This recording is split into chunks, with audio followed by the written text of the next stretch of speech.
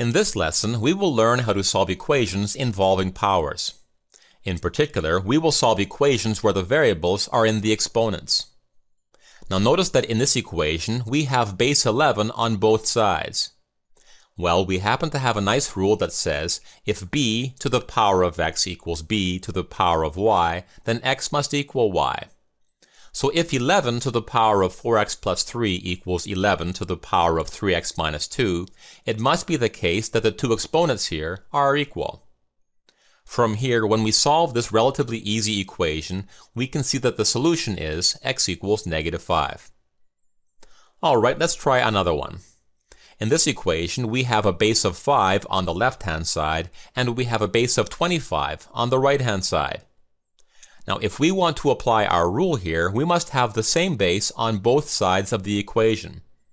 To fix this, let's take our 25 here and rewrite it as 5 squared. Now let's simplify the right-hand side.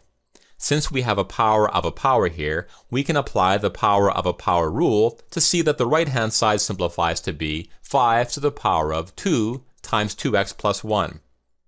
From here, when we expand the exponent on the right-hand side, we can see that the base on the left-hand side is now equal to the base on the right-hand side. As such, we can apply our rule here to see that the two exponents must be equal. Now to solve this equation for x, we will first subtract 2x from both sides, then subtract 2 from both sides, and then divide both sides by 2 to get x equals -5/2. Alright, let's try one more equation. Here the two bases in the equation are not equal. Now since we cannot write 9 as a power of 27, and we cannot write 27 as a power of 9, we need to rewrite both bases so that they have the same base. To do this, we can express both bases as powers of 3. First, we can take 9 here and rewrite it as 3 squared, and then we can take 27 and rewrite it as 3 cubed. Now on both sides here we have powers of powers, so we can apply the power of a power law to get the following results. From here we can expand the exponents on both sides to get the following. Now, since both bases are equal, we can apply our rule that says the two exponents must be equal. To solve this equation for x, we will subtract 3x from both sides, and then subtract 2 from both sides to get the solution x equals -11. Now before we conclude this lesson, it should be noted that this rule isn't completely accurate, since there are some conditions where it is not true. For example, if 0 to the power of x equals 0 to the power of y, can we then conclude that x equals y? Well, the answer is no. For example, we know that 0 to the power of 3 equals 0 to the power of 5, but 3 does not equal 5.